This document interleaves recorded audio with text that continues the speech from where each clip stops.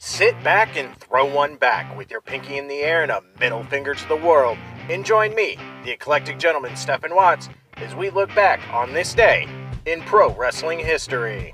But before we do, put that drink down, like, share, and subscribe, and without further ado, let's get our wrestling history on.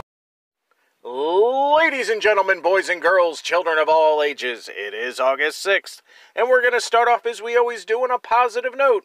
That's right, these are your pro wrestling birthdays. 1942, one of the Valiant Boys, Jimmy Valiant.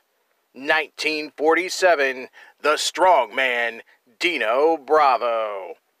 And last but not least, 1986, NWA's own Thomas Latimer. And we're going to keep that positivity train a-rolling. That's right, these are your pro wrestling history highlights for August 6th.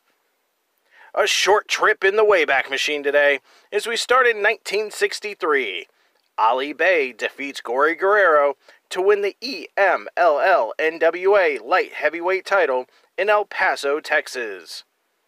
Moving all the way to the 90s, 1994, Chris Candido and Brian Lee defeat the Rock and Roll Express for the Smoky Mountain Wrestling Tag Team titles in Johnson City, Tennessee, ending Ricky Morton and Robert Gibson's 8th title reign after only one day.